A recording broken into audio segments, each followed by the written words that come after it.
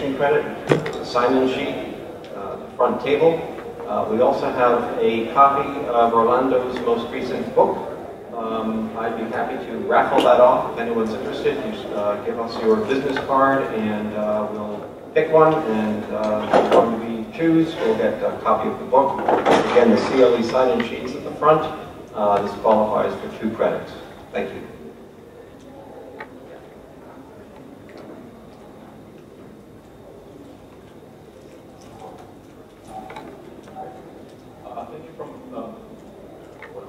Okay, good morning. Thank you so much for asking for the invitation, and it's always a pleasure and honor to share with Pedro here in the panel. I'm going to try to make a little more conversational presentation, but it's important, especially trying to explain some important principles that are related with the U.S.-Cuba claims and expropriation and nationalization. I think there are a couple of those applicable to based on Cuba law, based on international law, and U.S. law. We're going to try to combine all of them and explain and go over. I also was going to spend some time on historical perspective to understand where are we coming from and where are we at today in terms of possible negotiations and the potential settlement of all the opportunities that we're going to review later on after Pedro, completes his presentation. We're going to have the opportunity to share with you ideas, talk, answer questions, and you name it. So basically, the way that I see this as the pending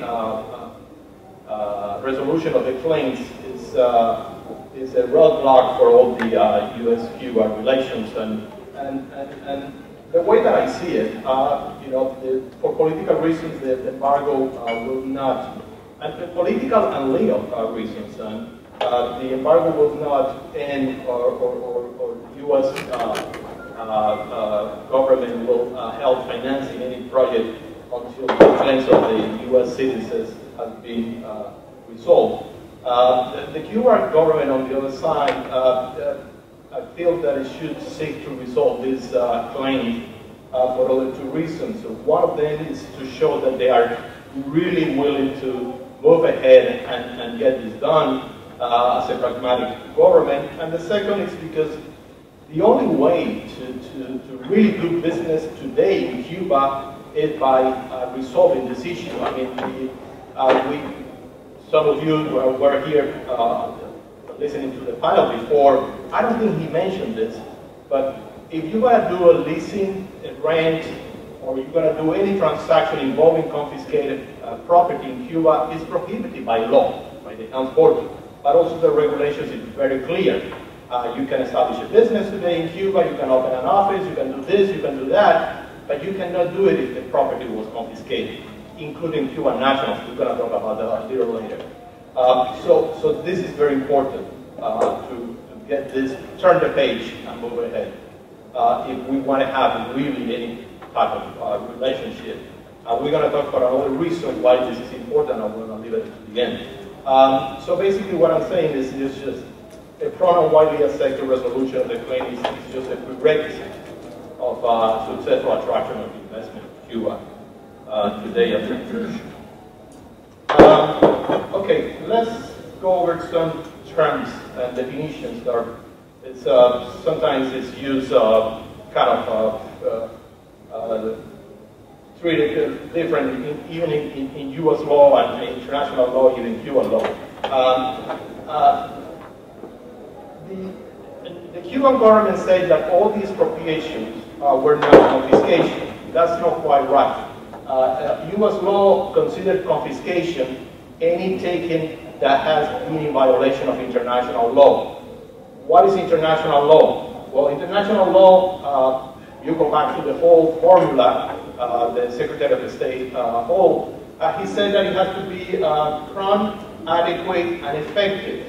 That was very common back in the 50s, and the international law changed a little bit, and if it is prior, is due, is adequate, all the terms But based on U.S. law, anything that hasn't been paid is considered confiscation. And it's a violation of international law, and of course it's a violation of U.S. law as well. Expropriation, Cuba uses nationalization and expropriation. Expropriation is basically when you are, it's a taking that is not based on any country-specific or anything that is more nationalization, which is the Mexican oil nationalization process. So basically, you will see in some different statutes and regulation the use of the three of them. But in reality, in Cuba, we see confiscation, we see expropriation, and they call forced expropriation, and nationalizations. We're going to go there when we see the different laws that they passed to accomplish all these three processes. Then we're going to talk about U.S. certified claims. We're going to see if really a claimant owns a property in Cuba today, or basically they only have the right of compensation. Some people think that they still there is U.S. property in Cuba. The answer is no. Probably at the beginning of all this process, there was the whole idea was just to get back over from the government and get the property back the same way that it was before. It's not quite right. There's no U.S. property in Cuba today, but there is an obligation to pay or to take it. And then I think that's very important. Then we have another principle which is important, the act of state doctrine protection. Some people think that Sabatino case is active and is really the way to go, and basically a court in the U.S. doesn't have the right to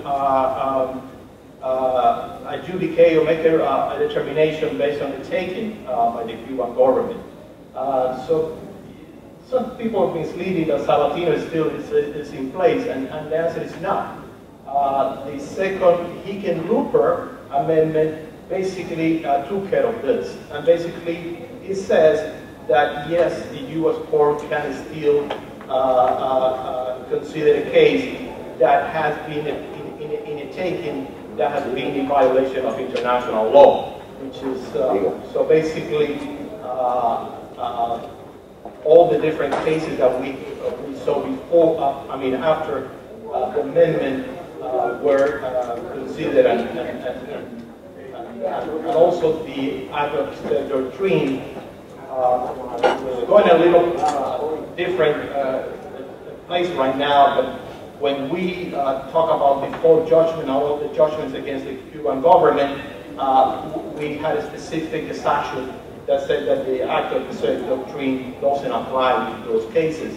Also keep in mind that for the second Hickenlooper to be applied is only for U.S. national, U.S. citizen at the time of expropriation, no Cuban national. That's very important because international law deals with the citizens of two different countries. So you cannot use international law to the cases of the Cuban nationals. So that's important to keep in mind. So talking about Cuban nationals, the health portal, I don't want to get into that, but the health portal considered also the Cuban national, which is, again, is not really, the U.S. government cannot or shouldn't espouse or cannot espouse any claim of a national of another country in any settlement or negotiation. So what are the options for the Cuban national? Well, we know that there are some legal that we're going to go over, there are some political, and also there are social aspects, especially on the residences, the primary houses that were confiscated. So we're going to also talk a little bit about how Cuba responded or has responded to all these claims, laws, and it really the Cuban has a legitimate claim. They don't want to call counterclaim, but there is a claim for damages on the embargo. We're going to talk about that as well. Is that based on international law? Is it just pure Cuban law? Or just to put something on the table to get a fair settlement. Then we're going to go, of course, talk about settlement. We're going to go government to government. We're going to talk about spousal doctrine. Basically, the U.S. president has an obligation to represent the claims of his citizens, and it has to be on a government to government.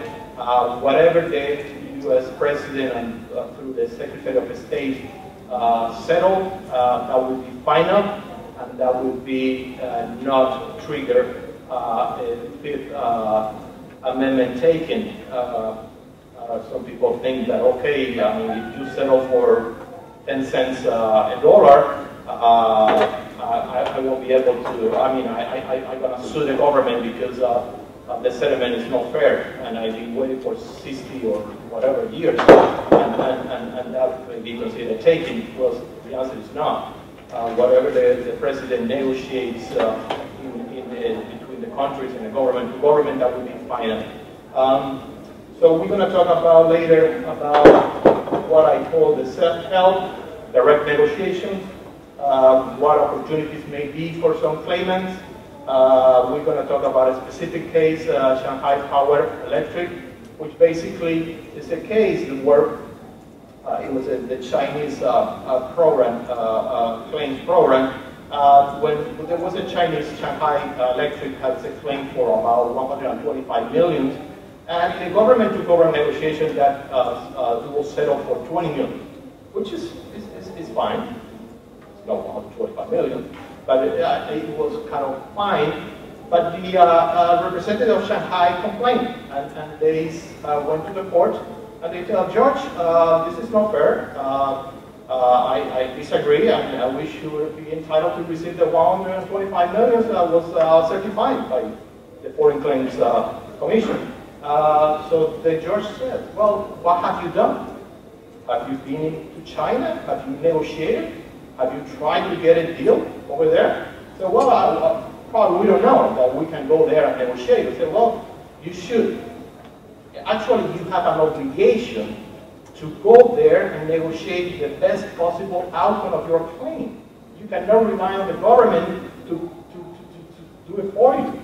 So basically, it was dismissed, and then that was the end. And that's an important case for considering the self-help negotiations. Okay, let's go back to Cuba now. Cuban constitutional laws related to expropriation. We had the 1940 Constitution that in the Article 44 prohibited confiscation. Basically, they considered takings, justified cause of public utility, social and national interest, declared by competent judicial authority with compensation. It's not the government to say, okay, I'm going to take your property and I'll see you later. Or just as was mentioned before, you know, the Council of Ministers in Cuba, the same entity that gives you the authorization to do business in Cuba, has the right to do the taking. And you don't have any right to go to a court and complain and try to get a fair amount or adequate compensation. So basically that was the 1940 Constitution. So what really happened is that going back to the 1940 Constitution, keep in mind that Batista in 1952 coup, he eliminated all of the 1940 Constitution. So in 1959, really the 1940 Constitution was kind of dormant, and Batista was really out of the constitutional framework. So what happened is in just the beginning of 1959, the Cuban revolutionary government has a fundamental law of 1959, which they needed to modify this particular article to permit or to allow the confiscation in three important situations. One, if the individual was involved with the Batista regime, the individual committed a counter-revolutionary crime, and the individual left the country permanently, basically to avoid justice. There was three of them, and that was the first confiscation that we saw during 1959. There was an appeal process. There was an appeal process. There was a Tribunal of Accounts, Tribunal de Cuentas, and there was a final appeal before the Ministry of the Treasury. The Ministry of the Treasury, I translated like that, is Ministerio de Hacienda, which basically they created all the confiscated property were handled and managed by the ministry. This fundamental law was, they did a few other changes to the fundamental law because they wanted to make sure that they can go through what they call the forced expropriation. So basically, all the cases on expropriation, and this is quite interesting. The cases were handled by the Ministry of the Treasury, Hacienda, and that ministry changed some function to the PUSE plan, the planning entity, and then ended up being handled in 1963 by law 1158 to the Cuban Ministry of Justice. And the Cuban Ministry of Justice also has the Cuban registry property under the Cuban Ministry of Justice. So if you want to, and this is important, if you're going to do business in Cuba today, and you're going to try to invest in a property in Cuba, part of the due diligence is just to make sure that the property was not confiscated, or if it was expropriated, you want to see who was the prior owner, and see if it makes any sense to get a deal out of that, to make sure that you are not violating U.S. law, that you are not trafficking with confiscated property, and so you go to the Ministry of Justice, and then you go to the property registry, and you get either a copy of the confiscatory decree, or you get just basically a certificate that it says that the property has been transferred to the state from prior owner. So basically, all those cases are still in suspense somewhere in the Ministry of Justice. Then we go to the 1976 Constitution, as amended in 1992, which authorizes expropriation and confiscation. So you got both of them. But they want to make sure that they differentiate one to the other. They say that expropriation of property for reason of public benefit or social interest with due compensation. Today is a little different. Today they talk about needs of the expropriated, and even the foreign investment legislation is a little different than the Constitution. So it's kind of interesting. And they also, of course, consider that confiscation is just a sanction in case that there is a violation of the law. And some of you may be familiar with some important cases in Cuba, Cora Capital, Mas Marambio, and you name it. Those are really individuals that were not really expropriated. Those people were in a certain way accused or were sanctioned in violation of a criminal law, and they applied the confiscation to those properties.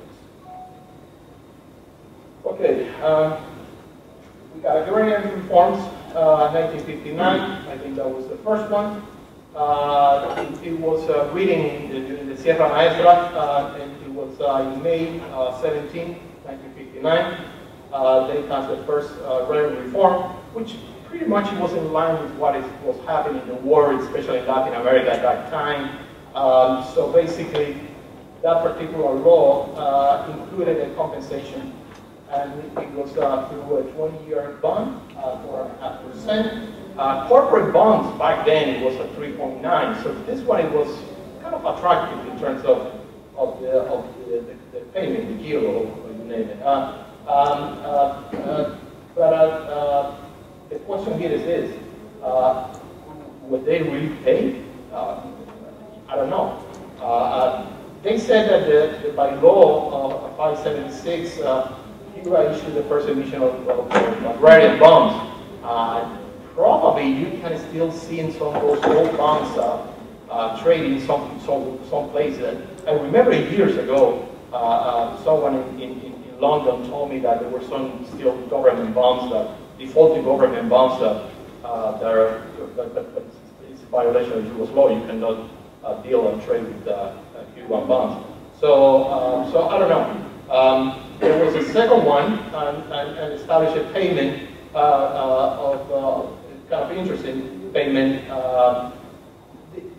Here it is important because we're going to talk about valuation and we're going to talk about value of the land. You know, what's the difference between what the Foreign Claims Settlement Commission estimated as the value of the land in Cuba in 1959 and 1960 compared to Cuban. But basically, we had a quite substantial difference. They think that probably agricultural land, especially for sugar cane, was probably about maybe 2,000, a little less than $2,000.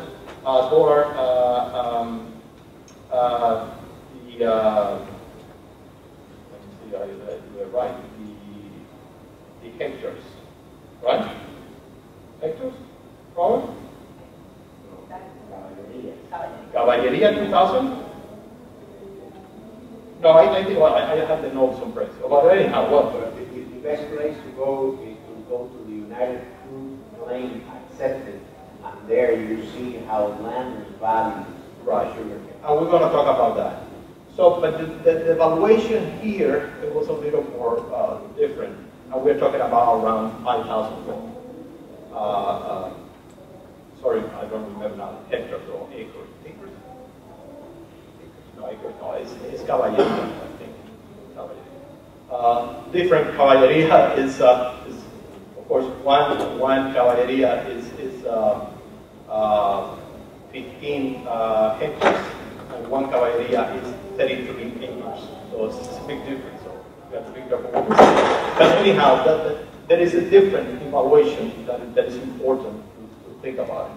The Cuban National Bank was responsible for payments. In 1973, Cuba officially finalized the indemnification process. I don't know how many people received those payments. Then we're going to talk about how they apply to U.S. Different than Cuban national and citizen of other countries. Law A51 of 1960 nationalized all the properties of U.S. national, providing a payment of 2%. Interest to be financed for the profits of Cuba realized from sales of sugar in the U.S. market in excess of 3 million tons. There was a sugar quota. I mean, that is, I won't talk too much about that, but it was very important for Cuba. Cuba has a preference in the U.S. market. And the reason of the sugar quota is not because the U.S. interest in Cuba, is because Cuba helped U.S. during difficult times, and in return of those help, Cuba received a very preferable treatment in terms of the sugar price and sugar quota.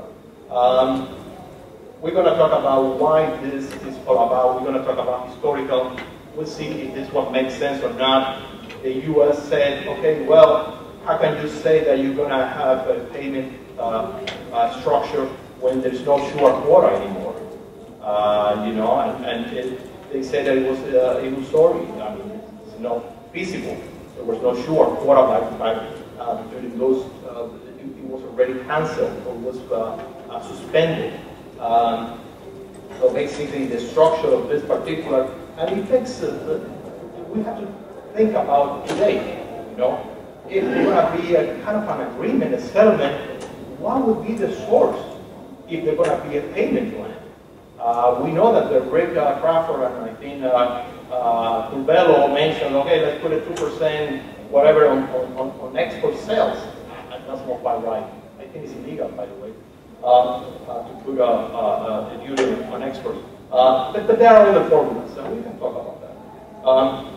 Cuban's Law 80 of 1996 basically says that they recognize the right of compensation.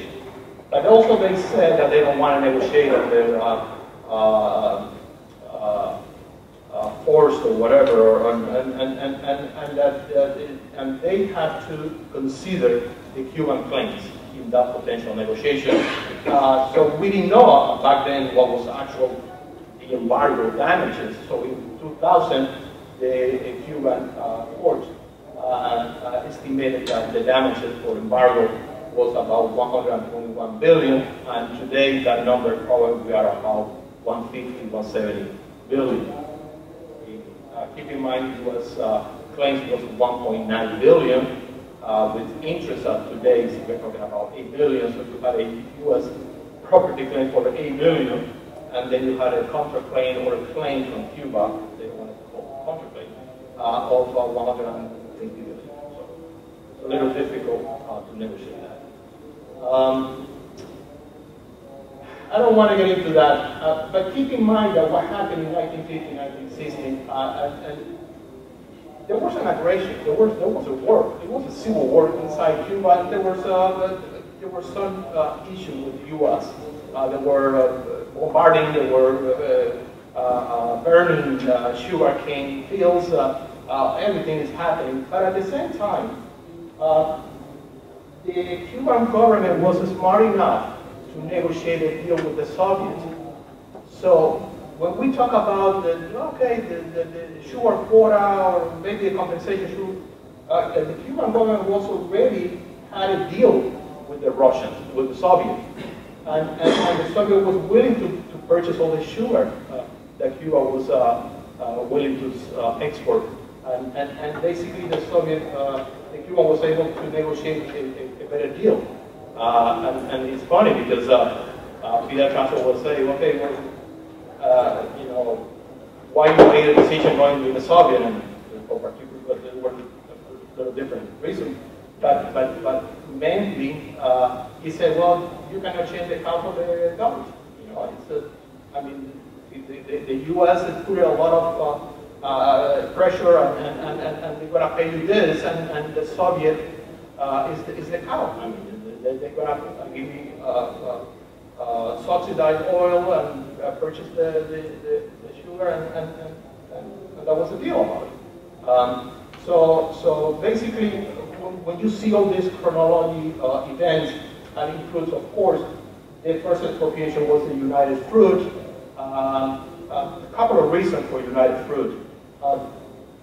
United Fruit was involved, according to the Cuban government, was involved in Guatemala for the coup, and basically, well, they said, well, this is one of those companies that really going to have an interest in acts against the revolution. But at the same time, there is a little more historical perspective.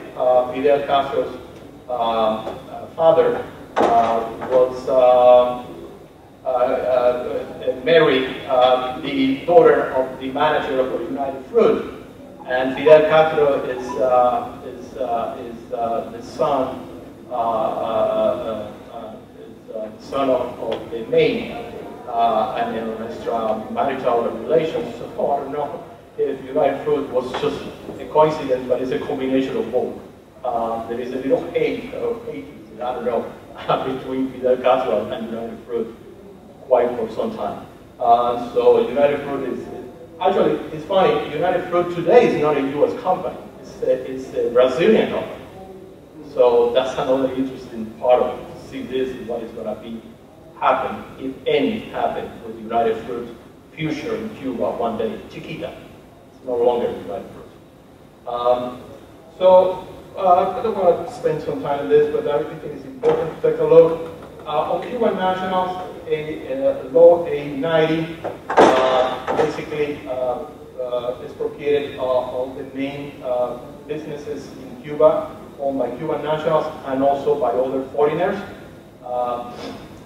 one of the disputes was, you know, the U.S. expropriation was discriminatory. That's another violation of international law. You cannot expropriate a group of people because of religion or country or you name it. So basically, Cuba say, no. We also going to expropriate Cubans and other countries. This is not discriminatory. What? Okay, but the first group was U.S. property. Then you have the housing reform law, the urban reform law that basically eliminated all the rental in Cuba, and all the people that were renting became,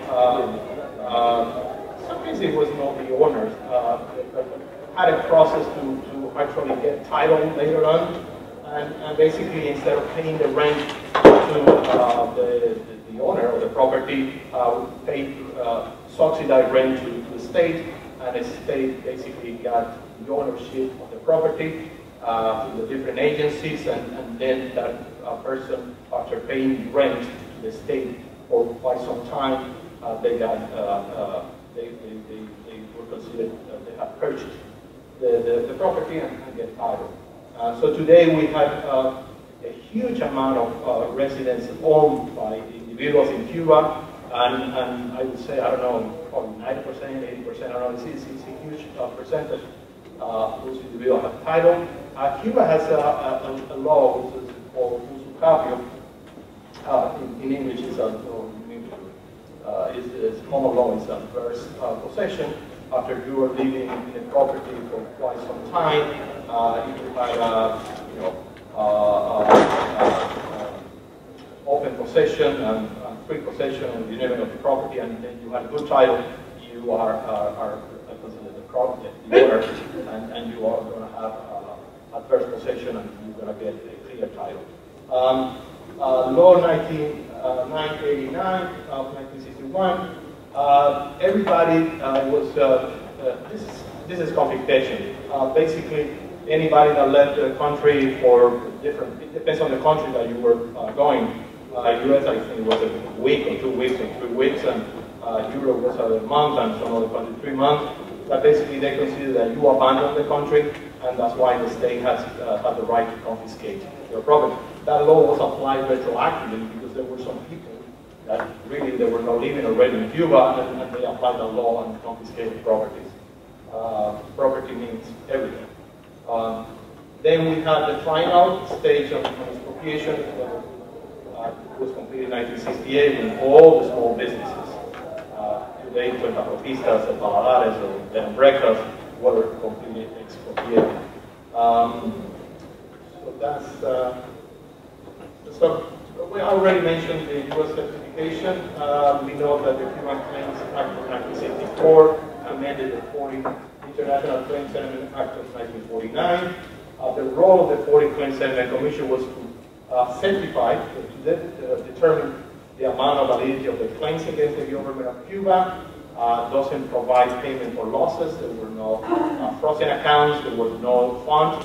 They would never create a fund. That's why some of those, they never got any compensation on those, because it was not created by that statute. Basically, what the 40 Claims Commission was doing is just to provide like a free adjudication and present it to the Secretary of State, so the Secretary of State can negotiate on a government-to-government potential settlement with the Cuban government. Valuation Cuba has mentioned about 800 million. The Cuban certified claim was about 1.9 billion. You got we're going to go a little over those claimants. That is about 5,913 certified claimants out of 8,000 that tried to get certification. Sort of those individuals that wasn't certified for different reasons, not for profit, were not certified. What are the principles and guidelines for certification process and negotiation and settlement? This is quite important. There is a principle that is called the nationality and continuous nationality of the claimant. This particular claim, you can take a look at this particular claim, explain a little bit about that. Basically, what happened here is this. According to the Cuban Claims Act and International Claims Settlement, to be considered certified, you have to be a U.S. citizen. And at the time of confiscation, if it was a corporation, the nationality of the corporation was determined by the citizenship of the shareholders. So the majority of the company that we certified were Cuban companies. Were Cuban companies registered in Cuba, but owned by U.S. corporations, where the majority of the shares were owned by U.S. citizens. So that's the first determination. The second one is that U.S. national, a U.S. citizen, or U.S. national, according to this one, has to maintain the claim until the day that is adjudicated. And we'll see here, and there are a couple of examples that are important to keep in mind. Some people have purchased, some people have transferred those claims. There are some transactions, some of them are illegal or prohibited, but at the end of the day, if a non-U.S. person owns a claim, that particular claim won't be espoused by the U.S. government. It doesn't make any sense for the U.S. government to settle a claim for a foreigner interest. So that's important to keep in mind. People think that it's, oh, I got certified, that claim is good enough, I can purchase the claim, I can go with the claim, and I'm going to wait for the check from the IRS or from the Treasury. No, that's not quite right. Again, we're talking about a 60-year process. We don't know how we're going to end up doing this. So keep that in mind, that's a principle. There is another principle talking about speculation, called the anti-speculation clause. It was already in the Cuban Claims Act, and it was reaffirmed by the Foreign Claims Settlement Commission notice of 2008. Mauricio Tamargo was the commissioner back then, and he said, well, you know what, we have to stop. There were some lawyers, I don't want to talk about black lawyers, but there were some lawyers that were very creative and purchasing or recommending some investors purchasing claims, and they had to stop. They said, well, that's illegal. And illegal for two reasons. They also, the Department of the Treasury, OFAC, passed another notice and said, okay, to do any transaction related with Cuba, Cuba has an interest, which the claims is an interest for the Cuban government, requires a license.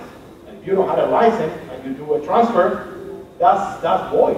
That's void an issue. So people that say, okay, I'm a used person, I purchased this claim in 1985 or 1995 or 2016. Well, you know what? Did you get a license from OFAC? No, I didn't get. I don't need it. Oh, yeah, you better. So I don't know what's going to happen with them, but they are really in violation of the regulation. Another principle is tax deduction. Some people in Cuba think that because in 1960 we were allowed to go and declare losses in Cuba, and there was an amendment to the IRS code that allowed the losses in Cuba, the takings in Cuba, to be considered a casualty loss. So basically you can write off the losses for up to 20 years. So the U.S. nationals, even Cuban national that came to the United States, had the right to basically deduct from profits up to for 20 years of the takings. So the Cubans say, okay, well, if you already deducted, I mean, is the U.S. government the owner of the claim? It's not the individual. You got already a benefit. Well, that's not quite right. The U.S. government doesn't own and doesn't really have anything of that.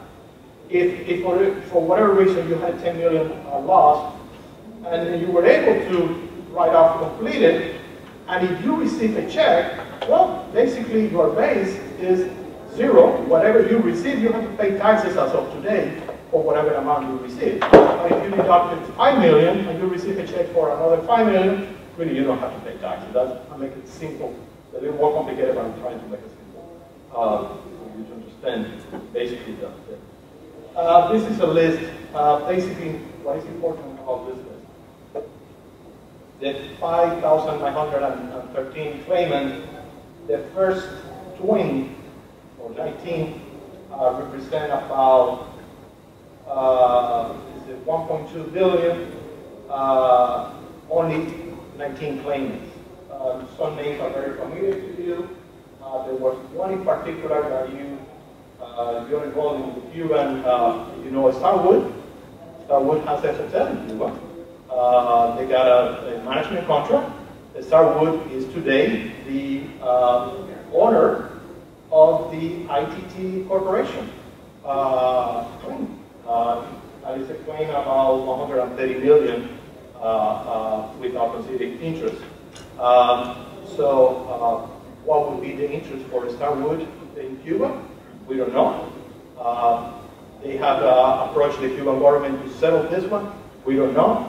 What we know is that ITT was probably the only company, this is important, was the only company that really in a certain way enforced the Helms-Burton to get paid compensation for trafficking, even before the enactment of the law. Because the Title III was always waived, but ITT went after ASCE, an Italian company in Cuba that was, well, they had, I think, 27% of the Texas shares, and basically said, well, you are trafficking. So the U.S. government needed a case, needed this particular case to make it more relevant, the Title III and the Helms-Burton against traffickers. And ITT received $22 million for the use of the ASCE, ITT's access in Cuba for 10 years. So probably, as far as I know, it's the only company that has been able to get that money for a foreigner doing business in Cuba after the revolution, I think. Then they did some small deals that we don't know, but this is a big deal. And it's a public deal. And there is a case, an important case, because minority shareholders sue ITT trustee and say, oh, hold on one second. You got 22 million? What about us? Because ITT was, the Cuban telephone company was owned 58% by ITT, but there was minority shareholders. They were all shareholders. So those shareholders sued ITT trustee and say, well, wait a second. We want a piece of that too, 22 million. We don't know the result. It was privately handled and settled, so they got something out of that. We need to keep an eye on Starwood. That would be an interesting case. Keep in mind that the second, okay, the Cuban claims, it has two phases. Phase one was in from 1964 to 1972 that they completed the first certification process. The second one was open because Cuban government realized that they needed a piece of land close to the airport, and it belonged to a radio company in Cuba. And when they went to the radio company, they realized that it was a U.S. company, it was owned by ITT. So they confiscated, they expropriated. And then the ITT was able to reopen the Cuban claim settlement commission case, open the second one, and got a certification. So Starwood, if we think that they had a property in Cuba, they really own a huge piece of property close to the Havana airport. And Cuba wants to build a hotel there. So why not, right? Okay, so they have to think about it. Agreement on the U.S. Presidential Constitutional Executive basically is the steps are you don't need Congress to be involved. Secretary of State authorized negotiation. There are already 3 rounds of negotiations so far. I don't know what the Trump administration will do it. I think they have to make a decision pretty soon. It's every 6 months. So probably we're going to hear sometimes in the next few weeks of dates. They're going to have the 4th round of negotiation claim. They meet, they talk, they, I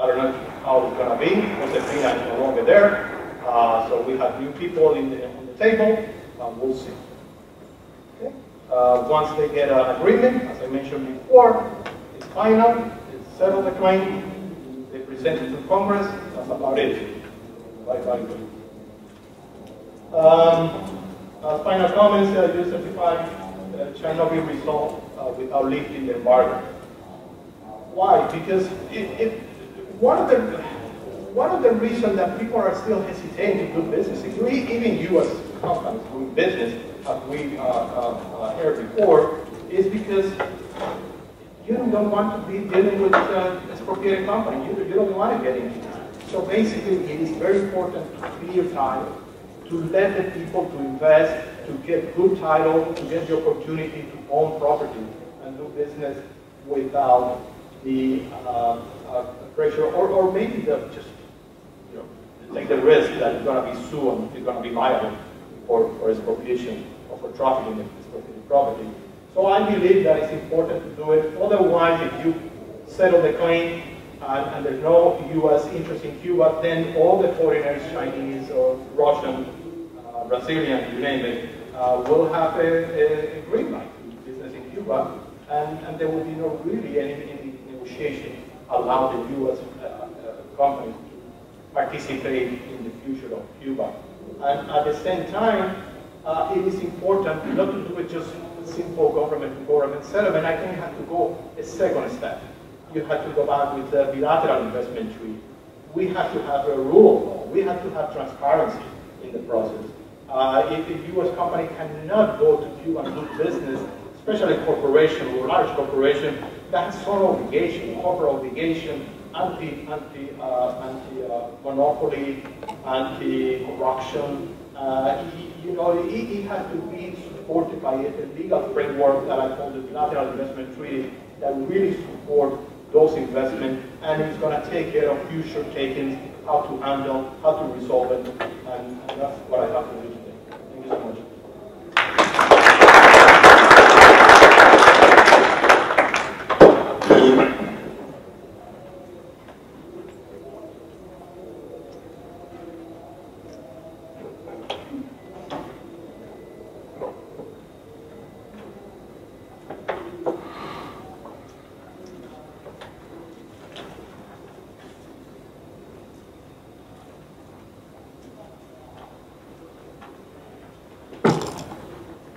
Good morning. Thank you, Rolando. It's always a pleasure to listen to you, and I always learn a bunch of stuff. You really have command of the subject matter. I want to thank ASCE for the invitation. This is one of my favorite appearances all year. I have more fun here than watching a White House press briefing. And I hope I make it interesting and fun and informative for you.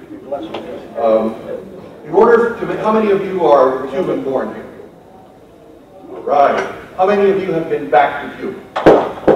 Okay, so you've seen the destruction and everything else. Okay, right. So in order to convey the real information that I want to convey here, first I'm going to do a very dry, legal, CLE analysis of Helms-Burton, which will put half the audience to sleep. But in order to convey to all of my compatriotas the real meaning of Helms-Burton, every now and then I will switch to a Cuban context. For example, if one of your kids wants to do something really, really stupid, what you tell them, if you're an American, is, son or daughter, you might want to consider not doing what you think you're doing because it may not be in your best interest. If you're Cuban, you bring him in, you hold him by the ear and you go, chiquillo de porra, tú eres mentecato, ¿cómo se te va a ocurrir hacer eso? So when I switch to Cuban Spanish, you will understand the real meaning of Helms-Burton, which is not easy to catch, by the way. The first thing I want to say about Helms-Burton is we need to understand the context in which it was enacted and the purpose of the law. And to do that, first we need to go back a little bit and understand the framework for the U.S. embargo in Cuba. And the original framework began with the Trading with the Enemy Act, which is a law that dates back to 1917. And I always ask my students, what was going on in 1917? And most of them by now have no clue what was happening in 1917. Well, in 1917, the United States entered World War I. Not II, I. And the purpose of the Trading with the Enemy Act was to freeze the financial assets of Imperial Germany. Not Nazi Germany, Imperial Germany. So that's the underpinning of the Trading with the Enemy Act. And under the Trading with the Enemy Act, the President of the United States had broad authority to take action in order to freeze the financial assets of the enemies of the United States. And that is the vehicle that was used by the Kennedy administration back in the days, 61 and 62, to go after Cuban financial assets. From there, we also had action under the Foreign Aid Act. We also, later on, much later on, enacted the Cuban Democracy Act, also known as Torricelli. And then we had the Cuban Liberty and Solidarity Act, known popularly as Helms-Burton, to Cuban Americans as La Helberto. And that one basically codified the embargo. And what used to be regulatory authority for the President of the United States became the law of the land, which is why it became extremely difficult for the Obama administration to really roll back the embargo completely, because it was basically enshrined in law. So what that administration would do was basically amend the regulations around the embargo. We'll talk a little bit more about that.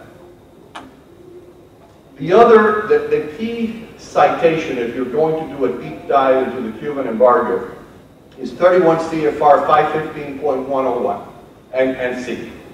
Those are the regulations enacted by the Office of Foreign Assets Control of the U.S. Treasury, and they basically seek to define the contours of the embargo that are enacted in Helms-Burton.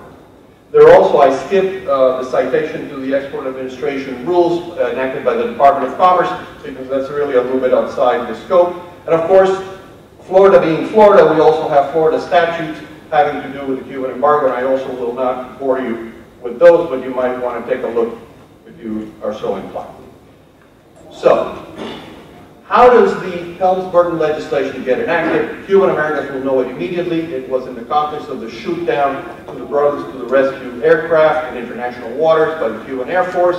4 Cuban Americans were killed, and in reaction to that, the Clinton administration pushed forward the Helms-Burton legislation, which had been stalled. Those of us who were involved even back then in the Cuba issue knew that at that time the Clinton administration had started an initiative to do basically what the Obama administration did, which is to recast, reset the relationship with Cuba. The shoot down to the Brothers to the Rescue aircraft and the killing of the 4 Cuban Americans in international waters basically brought that to a screeching halt and enabled the passing of this legislation on a fast track. The key point for us to remember in Helms-Burton, and this is the basic linchpin of Helms-Burton, is that it codified those regulations that I mentioned before, 31 CFR 515.101. But within that codification is the allowance to continue to modify those same regs. And that's an important point to remember, because what Helms-Burton basically did is take a snapshot of the regs in 1996 and said, this is the law of the land, and it shall not be removed unless certain conditions are met. But the regulation of that continued because it was ingrained in the structure of the regs. It also prohibits, in a very straightforward way, the financing of transactions involving confiscated property subject to a claim by a U.S. national as of March 12, 1996. And that's an important provision to remember. We'll talk a little bit more about it in a minute. I wanted to point something out about what Helms-Burton is and what it is not. Helms-Burton should not be looked at as a claims statute, although it has very definite claims provisions, mechanisms, and procedures. Helms-Burton, as Mark Twain used to say, there are 2 things that you should never see how they're made, which is sausages and laws. And Helms-Burton is a sausage, and una butifarra. And at the end of the day, it attempts to do a number of things. The first thing it attempts to do is a political response to an outrageous act by the Cuban government. That's the first thing it does, and you'll see it in the findings. The second thing it seeks to do is punish the Cuban government. And it does so in a number of ways. The most effective way is to have a chilling effect, as Rolando just said, on investments in Cuba and deals with Cuba. Because if you're going to deal with Cuba, one of the things you need to think about is there is an inchoate claim potentially floating out there that at any time the President of the United States can authorize under Title III of Helms-Burton. And under Title IV, if you are somebody like Sherrod, you can be excluded from the United States. You cannot come visit with your family because you're using the MOA mining company's assets in Cuba. So those were some of the mixed reasons for having Helms-Burton, and that is why Helms-Burton sometimes is so difficult to understand, difficult to rescind, and difficult overall to manage as a tool of policy for the United States. It's a fairly rigid structure, and that's why you hear all the conversation about lifting the embargo by having congressional action. I will tell you later on in the presentation what the conditions would be that are included within the context of Helms-Burton to lift the embargo, and it sets a set of conditions for the Cuban government to meet. They're extremely difficult for the Cuban government to meet, so therefore the only solution to Helms-Burton would be a full-out repeal by Congress. Okay. So, among the punitive measures enacted in Helms-Burton is the absolute prohibition and the entry of or dealings outside the United States in merchandise that is of Cuban origin, has been transported through Cuba, or is made in whole or in part from an article which is the growth, produce, or manufacture of Cuba. In Cuban Spanish, ni un pirulí. Nothing that has touched Cuba, has been grown in Cuba, or comes from Cuba can be brought in under Helms-Burton. It is interesting to note that one of the regulations enacted under the Export Administration rules under the Obama initiative was that some items that were produced by independent entrepreneurs could be brought in, and I wonder, that has never been put to the test except for one occasion, which is Marabou coal, and I wonder how that could be squared away with the language of Helms-Burton. I didn't represent the importers of Marabou coal, so I'm not going to opine on that. Within the other key definitions in section 623 of Helms-Burton is a definition of what is, who constitutes a U.S. national. One of them is any United States citizen, any other legal entity organized under the laws of the United States. So, in theory, all of us who are Cuban Americans are, by definition, a U.S. national, but in a moment you will see how that gets distinguished when we come to the issue of claims. The definition of trafficking is a particularly broad definition. It says, a person traffics in confiscated property if that person knowingly sells, transfers, distributes, dispenses, brokers, manages, or otherwise disposes, purchases, leases, receives, possesses, obtains control of, or otherwise acquires direct or indirect control of a confiscated property. That is a very, very broad, comprehensive definition of what trafficking is. However, and here we begin to look at the intricacies of the sausage. The term traffic does not include the delivery of international telecommunication signals to Cuba, so I guess my iPhone is okay to be used with a signal from AT&T. The trading or holding of securities publicly traded or held, unless the trading is with or by a person determined by the Secretary of Treasury to be a specially designated national. Transactions and uses of property incident to lawful travel to Cuba, to the extent that such transactions and uses of property are necessary to the conduct of such traffic. Let's stop there for a minute and talk about a hypothetical. Recently there was an article about a family, a Cuban-American family, an individual that came forth and said, my family used to own Jose Marti International. So the question becomes, would that person, would those heirs, would the entities that those heirs own, have a claim theoretically under Helms-Burton?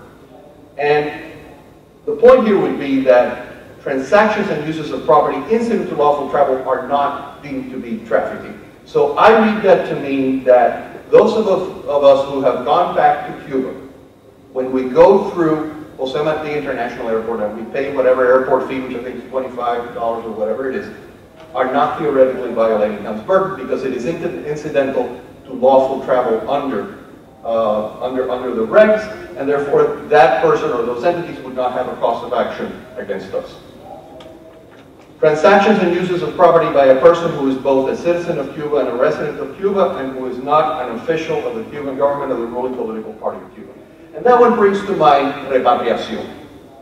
And many of us have heard the stories, and some of us have in our families, persons who have gone back to Cuba and taken advantage of this process called repatriación, whereby you go back, you make a certain declaration, you fill out certain forms, and you commit to going back to Cuba once every 2 years, and you are allowed under Cuban law to own 2 pieces of property in Cuba, one in an urban area, one a vacation home. You can own a car, you can have certain personal property and so forth. You can avail yourself of the healthcare system, and you can even have a tarjeta de racionamiento if you are so inclined.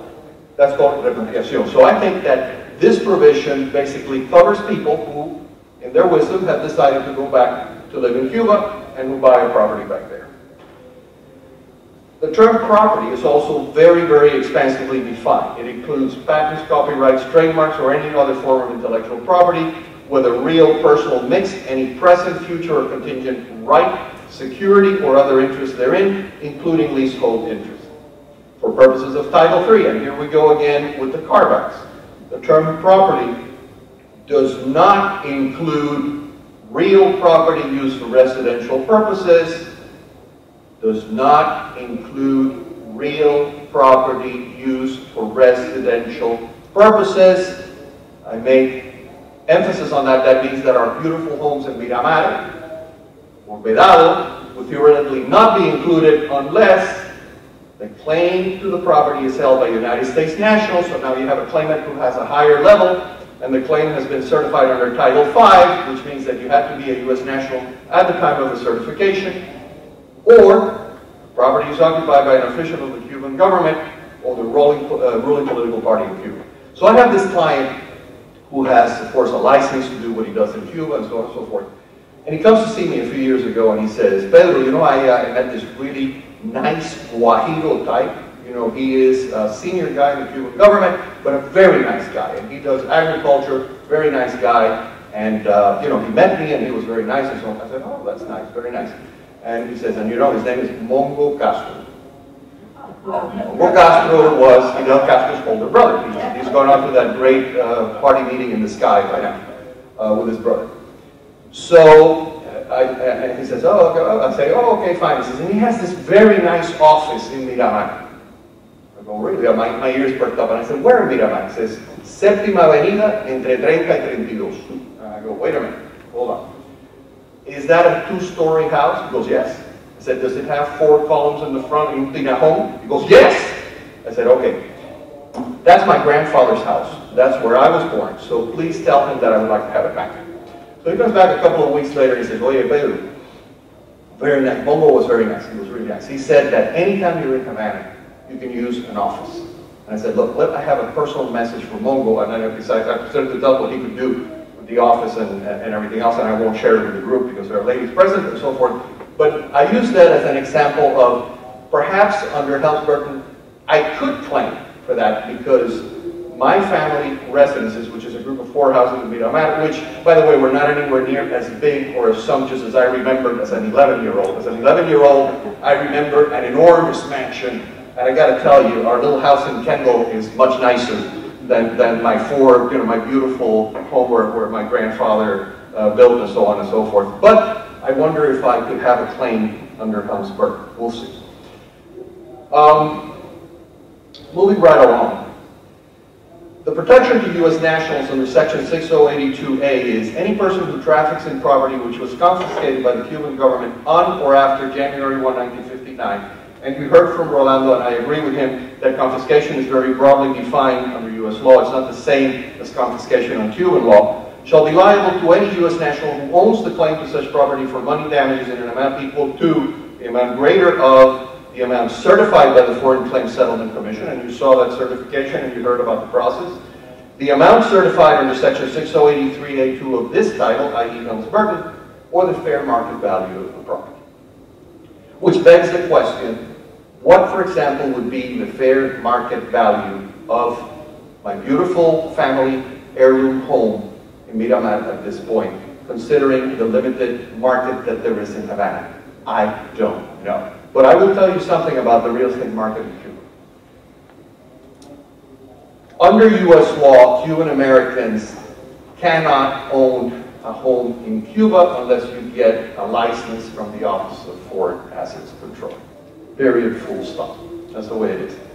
Under Cuban law, a Cuban American, a Cuban born person cannot own property in Cuba unless he is repatriado. At which point you will be okay under Cuban law. Yes? That you can do. That you can do because you have it. Then you're okay. But under U.S. law, you already had it, so you don't need to ask for permission. But if you want to do it, you would need to have permission. So there's a dichotomy there. But in the fair market value, here's what is happening. We all know it's a dirty little secret in Miami that a lot of people are going back to Cuba and buying property.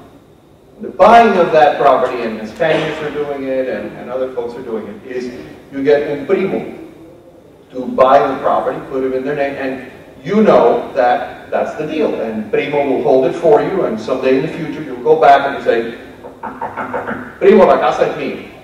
Right? And then primo will give it to you, or primo won't give it to you. And if you go to a Cuban court, they'll go, ¿de qué tú estás hablando, mi hermano? O sea, I'm not advising you to do it. It's a bad idea. It's a really bad idea to do that. So that's how you do it. But because of that activity, the market value of property in Cuba has been going up. And prior to December of 2014, you could get a halfway decent house in Llano, Vedado, Loto, whatever, for $5,000, $7,000, $10,000. It had a hole in the roof, and no air conditioning and so forth, but it was a house. 2 months ago, someone that I know who is a resident manager for a Spanish company in Havana told me that he had bought a house next to the Almendares River, the Rebaco Coli, which is a nice neighborhood, for $200,000. $200,000. Now we're talking Hialeah values. You know, we're moving up the food chain. But it still begs the question, how do you value property in a place where there is no free market to speak of? Now, here is where Helms-Burton becomes the Cuban American Attorney Full Employment Act of 2017. Court costs and reasonable attorney's fees. If the claimant provides notice to a person against whom the action is to be started at least 30 days in advance of initiating the case, and the notified person continues to traffic, damages will be 3 times the amount under 1A2A, and what I missed there is you also get attorney's fees. So you could just see the stampede to the courthouse if Title III ever gets authorized, but here comes the clincher, ladies and gentlemen. The President may suspend the effective date of Title III for a period of 6 months. And President Clinton suspended it, and President Bush suspended it, and President Obama suspended it, and yes, our great president suspended it also because it was in the best interest of the United States. He did this last week. Okay, so even Trump, my God, even Trump suspended Title III because Title III really unleashes a storm of collateral issues for the United States. And that's likely to go on. Now, treatment of certain actions in the case of a United States national who was eligible to file a claim under the Foreign Claims Settlement Commission under Title V, but did not so file the claim. That United States national may not bring an action under that claim under this section. So what that basically says is, if you miss the boat, there is no other boat. As a U.S. claimant. Not as a U.S. national claimant, but as a U.S. claimant.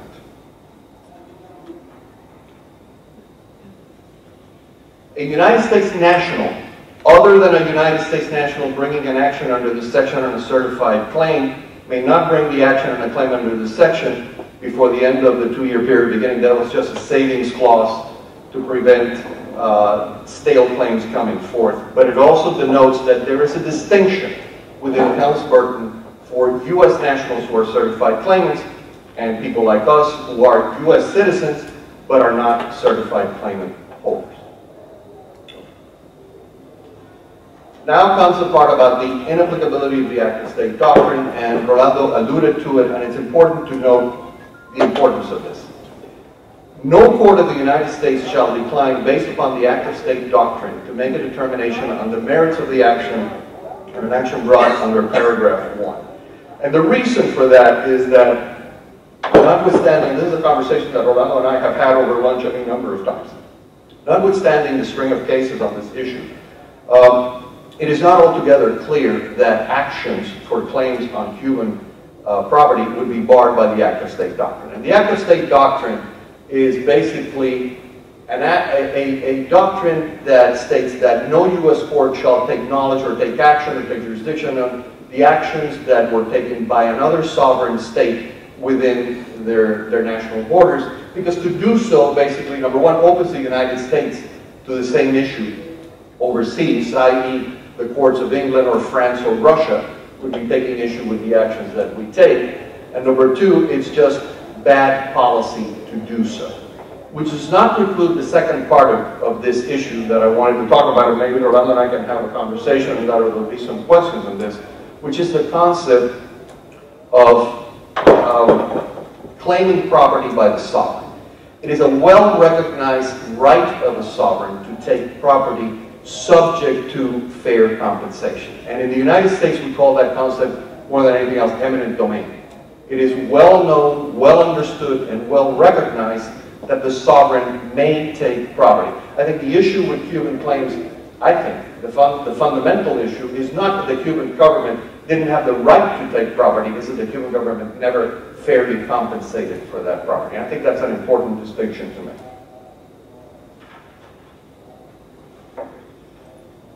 The other point I wanted to make is, if there is, and again, Rolando alluded to this, if you are going to take one of your potential claims on Cuba, any interest in Cuba, any property in which Cuba or a Cuban national has an interest, and you're going to assign it, sell it, or transfer it in the United States, you need a license from the Office of Foreign Assets Control. That you need to have it. And they have some guidance on that in their website. However, Helms-Burton says, notwithstanding any other provision of law and for purposes of this subchapter only, any claim against the Cuban government shall not be deemed to be an interest in property, the transfer of which to a United States national required before March 1996 or required after March 12, 1996, a license issued by or the permission of any agency. Property, a claim to which is owned by a U.S. national, traffics in confiscated property, a claim to which is owned by a U.S. national, or is a corporate officer, principal, or shareholder with a controlling interest in an entity that has been involved in trafficking. And boy, we really go after them. And it's a spouse, minor child, or agent or of such a person. And this provision has been used, and I use the primary example, which is the Canadian mining company, Shell. So, how does Helms-Burton, how does the embargo begin to be lifted? And there are other actions that need to be. Well, the first thing that happens, under Title II of Helms-Burton, there are certain criteria that are explicit as to what constitutes first a Cuban transition government, and second a Cuban democratically elected government. And basically it's that Cuba becomes almost like Switzerland, because Cuba, which is difficult, the transitional government is a government that has legalized all political activity, released all political prisoners and allowed for the inspection of jails, good luck with that, has dissolved the Department of State Security Committees of the Defense of the Revolution and Rapid Response Brigades, has made a public commitment to free and fair elections within 18 months, has ceased interference with radio and TV Martí, makes public commitment and demonstrable progress in establishing an independent judiciary, respecting human rights, allowing the establishment of independent trade unions, and here's the one piece of good news, I think we're halfway through compliance with this one, does not include Fidel or Raúl Castro, so I think we got, one of them we got. The second one is going to leave his position as president in about a year, less than a year now, but he will remain as first secretary of the Communist Party, which is really the power behind the throne, so query, does that constitute the government or not? And has given assurance that it will allow a speedy and efficient distribution of assistance to the Cuban people, yada, yada, yada. Democratically elected government, the second tier, is which in addition to meeting those requirements, results from free and fair elections, shows a respect for basic civil liberties and human rights, substantially moving towards a market-oriented economy. You could say that there's a little bit of movement on that. Is committed to making constitutional changes to ensure free and fair elections and rights. And made demonstrable progress in establishing an independent judiciary, and here's the clincher. Has made demonstrable progress towards returning confiscated property to U.S. citizens or providing full compensation for such property in accordance with standards of international law. And this circles back to what Rolando was saying earlier, that as a conceptual issue, this settlement of claims becomes sort of the angular stone of a true, full restoration of diplomatic relations with Cuba. That's how the whole thing started. And I would propose to you that that is probably how the whole thing ends. Evidence of ownership. I think it's interesting to note that in any action brought into the subchapter, the court accepts as conclusive proof of ownership of an interest in property a certification of a claim. So throughout all of Helms-Burton, this is an important point, you see this coda that enforces and reaffirms and reinforces that people with certified claims are first in line, and they have all the rights, and they have priority of claim, and they have a presumption that their claim has been properly valued. If in an action under this chapter a claim has not been so certified, the court may appoint a special master, and such determinations are for evidentiary purposes only. We waive the effective determination of foreign of international entities. If a foreign entity is the one that determines the value, it's not going to be binding on us. Rule of construction. This is important to note for Cuban Americans.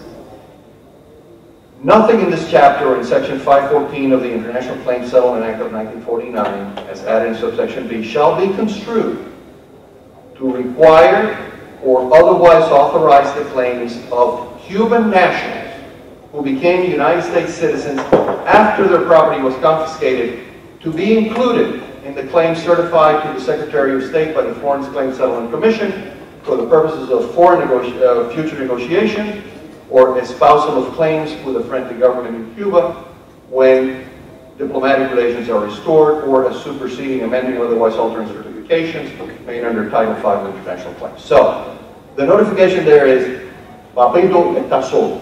So we're on our own. We're going to have to go deal with whatever Cuban government is there and knock on their door and say, hey, look, you took away my property, the Cuban government did, it was never paid for, never something.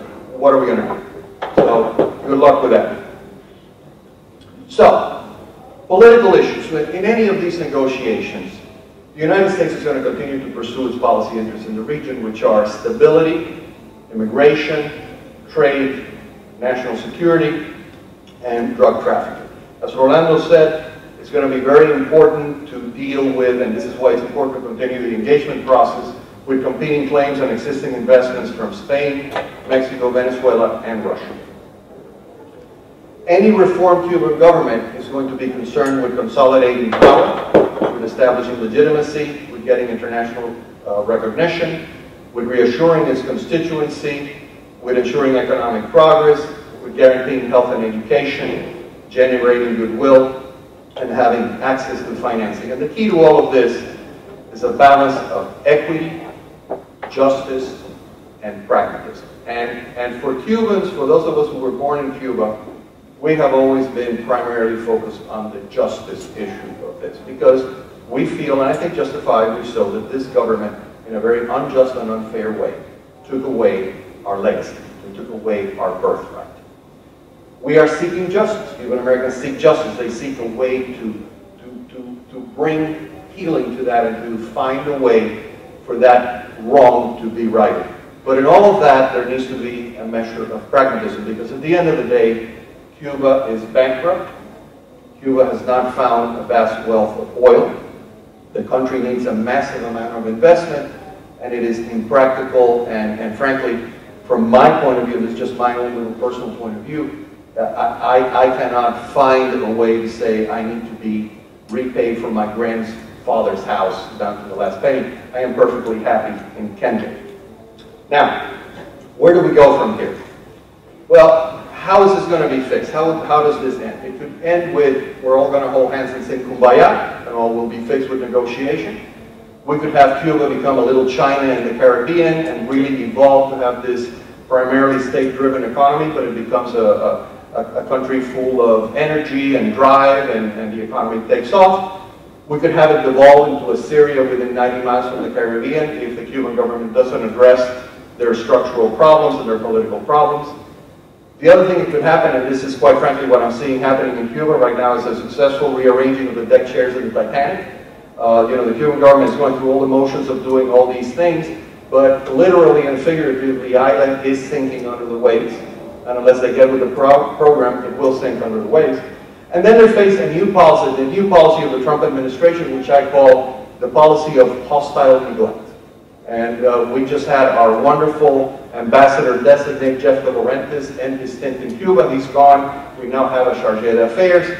And quite frankly, given the current situation in D.C., I don't see Cuba as being a top priority for this administration anytime soon.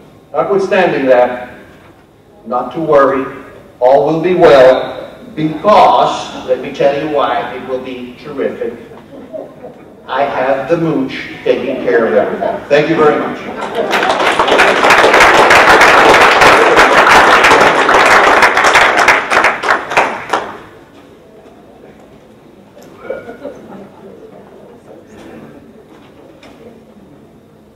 Any questions?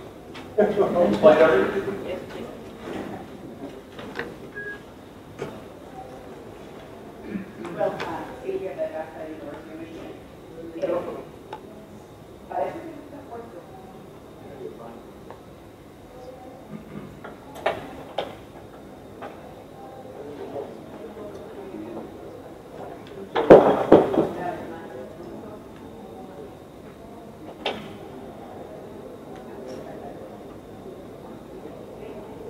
No.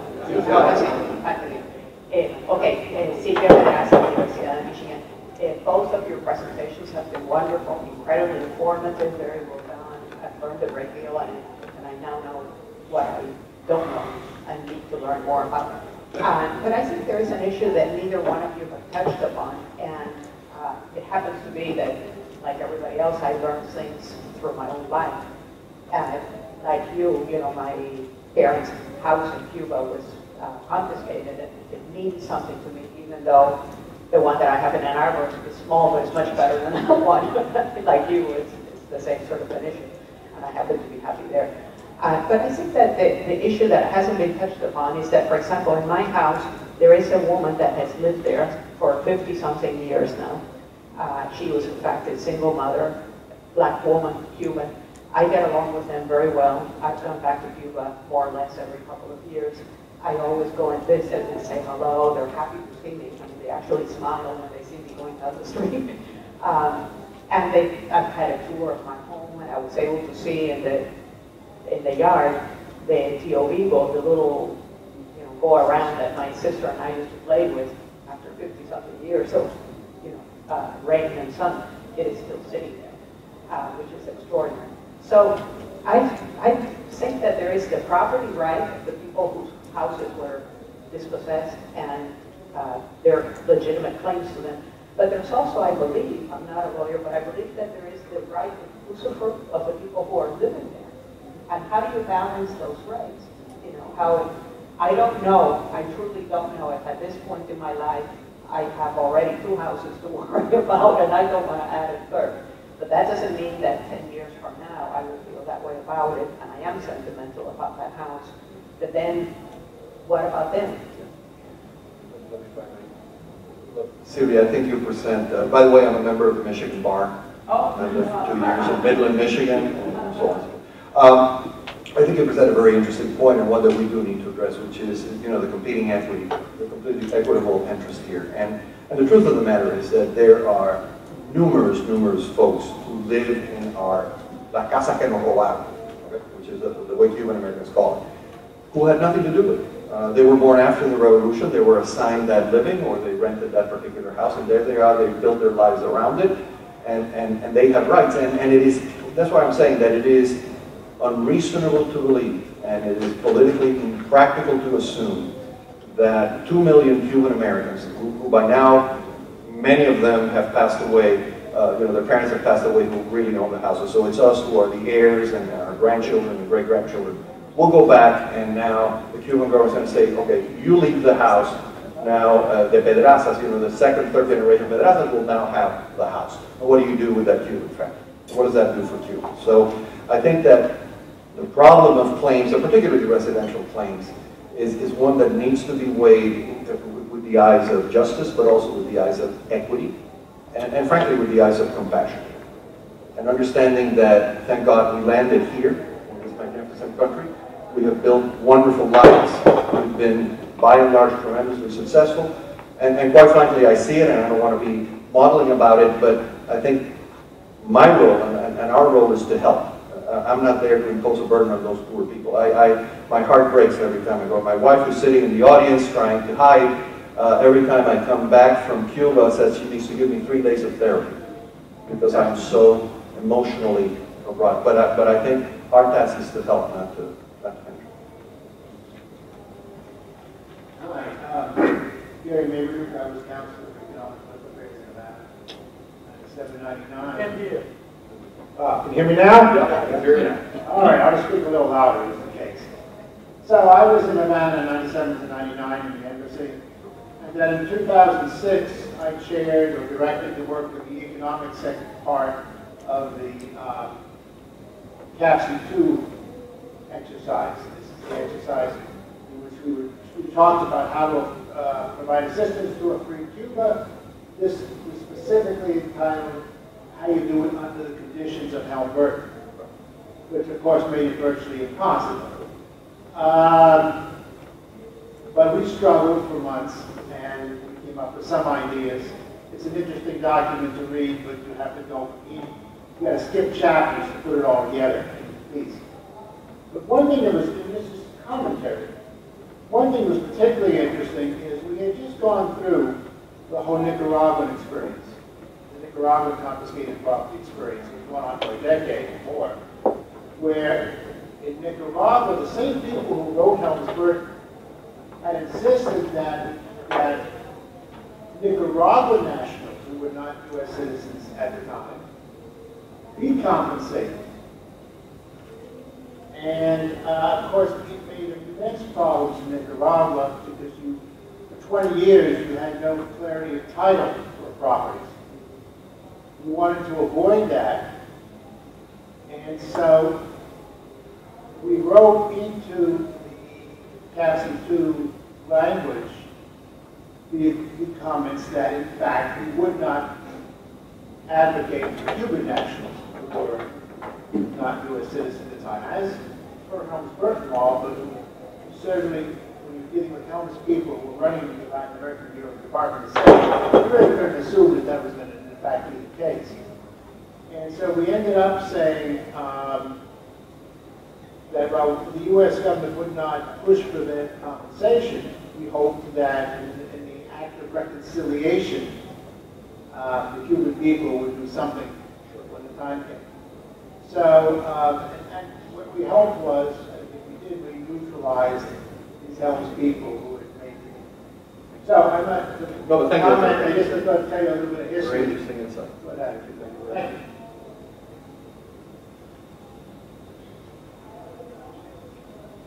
Questions, please. Number one, you stated that nationalized U.S. property was never fairly compensated. Now, at the early stages of those nationalizations, at the early stages of those nationalizations, the Cuban government was prepared to compensate.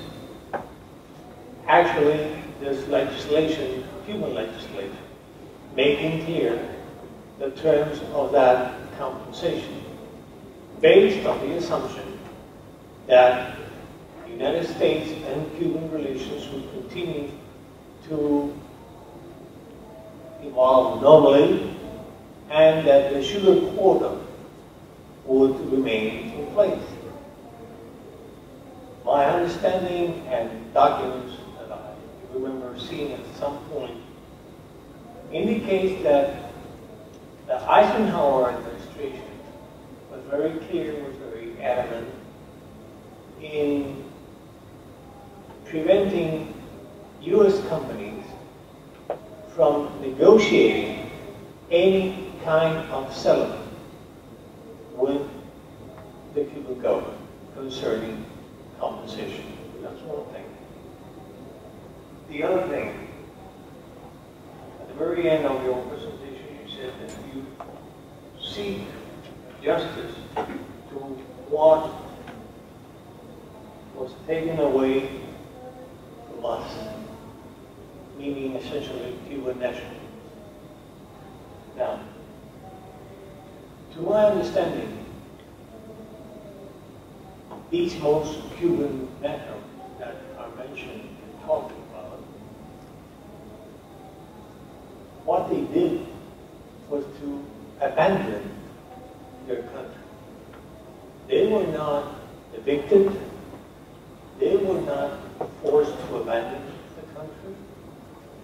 And if I remember correctly, most of them abandoned the country under the firm belief that in a very short period of time, they would return right after the successful landing of the U.S. Marines or something like that.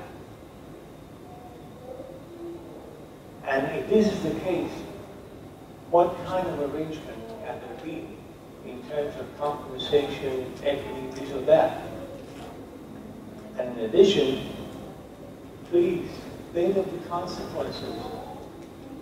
Think of the consequences, the implications of alienating a lot of people in Cuba that will not buy into the idea of a deal that implies some kind of questioning to what was legitimately given to them.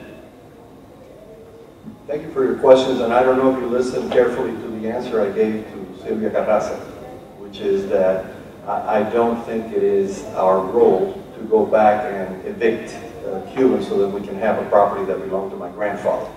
That having been said, and with all due respect, I need to speak up for Cuban Americans.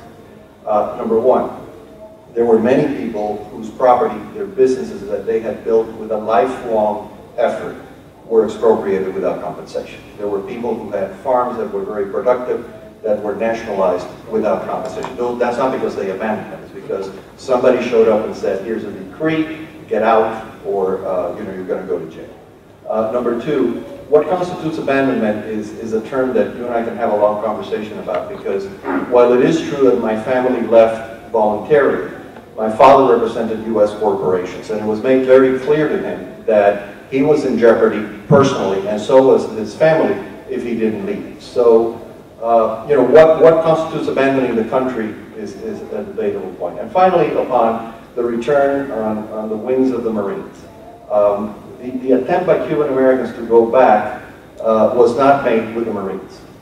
It was made by a landing force of Cuban Americans, 1,200 Cuban Americans, who went to the beach, got abandoned in the beach by their ally, and paid their price in death and in prison. And that's the way it was. And we lost the Civil War. I always say it. We're the South, the Cubans are the North. We lost the Civil War. It was a Civil War. So I'm going to take, with all due respect, issue with you on the matter of abandonment. But I will agree with you 100% that it is not our role to demand absolute and perfect justice, which doesn't exist in this world to begin with, at the price of risking a future political process, which is why I think this exercise that we're having here, while it is useful and interesting and more amusing than a White House press conference, is fundamentally academic, because the solution to this problem is the future of Cuba, and it's a political solution where Cuban Americans help build Cuba and not detract from Cuba.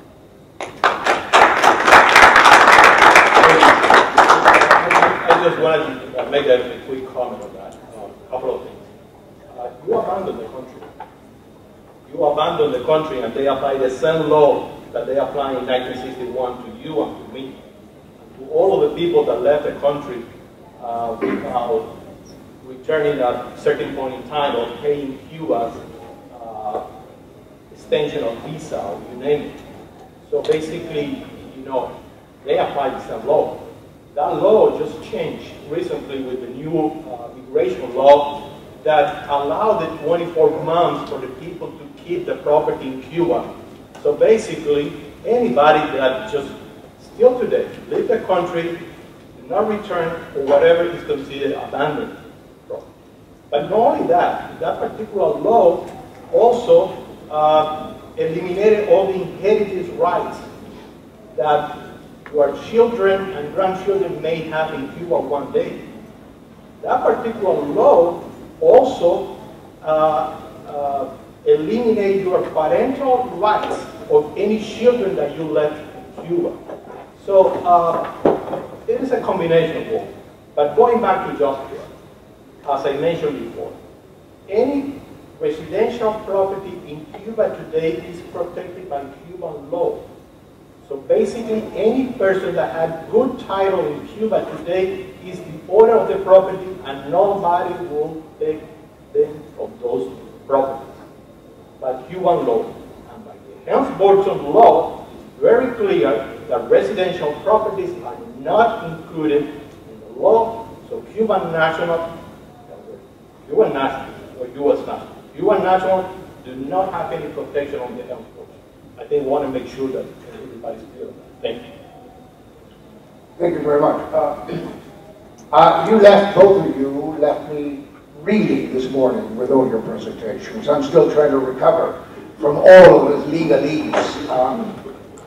I think that going back 20 years ago, I remember at one of our first ASCE meetings here in Miami, discussing precisely this same problem. How do we compensate individuals for properties that were confiscated by the government? And how do we go about the privatization of state-owned enterprises and state-owned assets in Cuba in a future government? At that time, we took a very hard look at what had happened in Eastern Europe. And we had a lot of models to look at, models in East Germany, in Poland, in Czechoslovakia, and many other countries. And the conclusion was that all of these models, to a large extent, were faulty, had significant problems with them in terms of either the equity solutions that they provided, or more importantly, the inability to provide a quick solution to the issues and therefore get properties back into the economic production. So what we concluded at the time, and there were several of us there, Luis Ruiz, who's sitting in the back of the room, was one of the panelists. I was another one, there were others too. Our conclusion was that there are two overwhelming principles that we need to abide in any future solution, and I would be interested in your reaction. The first principle is the principle of efficiency. We need to get those properties, whether there be farms, factories, residents, whatever, clear legal title and get them back into productive use as quickly as possible. The country is going to need those assets back in production. So an efficient solution will put those assets back to work as quickly as possible by removing legal uncertainty. So that's the first principle. The second principle is one of equity. We need to compensate those people who lost their assets through illegal expropriation, and do so in a reasonable way, taking into account the passage of time. There will be interest involved, and there will also be, obviously, depreciation and other settlements that can happen that would reduce some of these claims. So we have two principles that are not necessarily coexisting, and that could be in conflict with one another. So therefore, we cannot resolve them through one process. We need two different processes. So what we proposed back in 20 years ago was that in a future arrangement, and I don't know about the legal foundations of this, but what we conceived was that there would have to be two tribunals. There would be one tribunal where properties owned by the state would be sold to the highest bidder with clear title and immediate effectiveness, and put those properties back to use. And I don't care who owned them, your grandfather, mine, or an American corporation, whatever the case may be, those properties will be put back into productive use right away by being sold in the first tribunal. It's sold against either currency exchange or against Cuban bonds, and I'm going to come back to that in a moment. And then there would be a second tribunal where people with claims would come to establish their claims, and they would be compensated based on some method of analysis and valuation, and that they would be compensated and paid in bonds, new bonds. And those bonds could be either used in the first tribunal to buy assets, or sold in a secondary market that would be created, where you could have, maybe at a discount, get rid of them and cash them for. So in this sense, you would create a dual-track solution that would provide for efficiency by getting assets back into play right away, and by equity by recognizing the losses that people incur over time. Now, I don't know if this is sort of dreaming, but we thought at the time that that solution was infinitely superior to anything we saw in Eastern Europe. So your comments will be valuable. Unfortunately, we're going to have to wrap it up. I just got the signal that we're out of time. But to briefly address, I think the point that you make is a very valid one, that at the end of the day, and it's something that I keep coming back to, this needs to be solved politically in Cuba by Cubans. That's the only way forward. And I think one of the critical mistakes, I mean, I recognize and I understand that the rights of American nationals and American companies that got expropriated in 60-61 needs to be espoused by the U.S. government. The truth of the matter is, just between us chickens here, that those losses were written off 50 years ago, and in the general scheme of things in the U.S. economy, they're peanuts. They're really peanuts. It's not that much. So that I think is a fairly solvable problem. Our problem, el problema cubano, is a problem within Cuba, de los cubanos. And that is why we need to engage, and that is why we need to sit with the Cuban government, as unsavory as we may find it, in order to seek that solution. But I think you present a good one. Thank you very much. We appreciate your help. Thank you.